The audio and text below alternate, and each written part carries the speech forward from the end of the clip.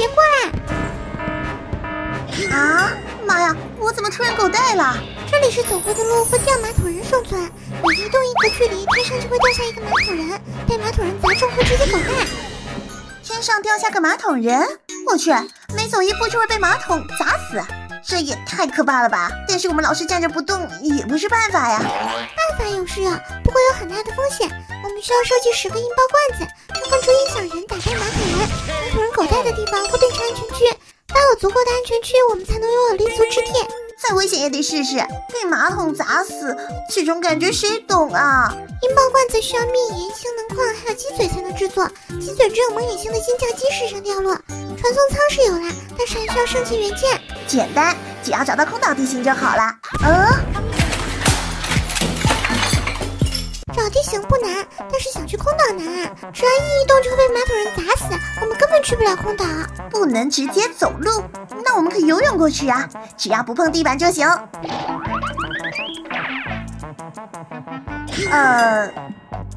要信这办法也不行呀！哎，看来我们只能在这自生自灭了。不可能，我才不要呢！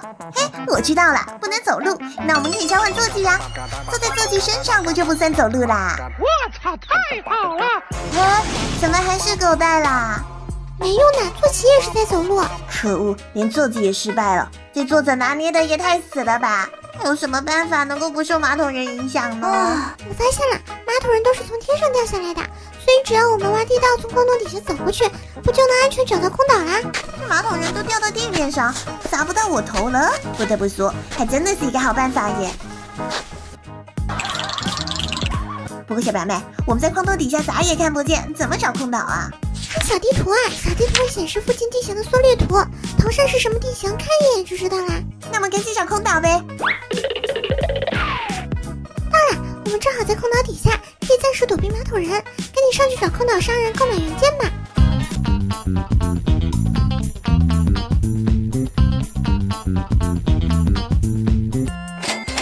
这一下就可以去蒙眼星了。不好，没想到蒙眼星也会掉落马桶人，赶紧躲起来。怎么没有伤害呀？我知道了，蒙眼星的重力很轻，所以就算被马桶人砸脸上，也不会造成什么伤害。那还回去干什么？只要一直待在蒙眼星，就不怕马桶人啦。这里的马桶人虽然砸人不疼，但是他们会发射激光啊！让我看看。我去，马桶人变异啦，还会发射激光！可恶，这作者是不想让我们活呀！赶紧打败尖叫机，射击鸡嘴回去吧。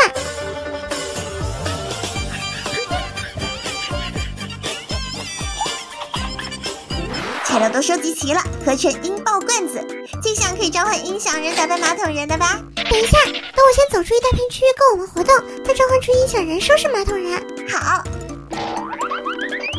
差不多了，出来吧，音响人。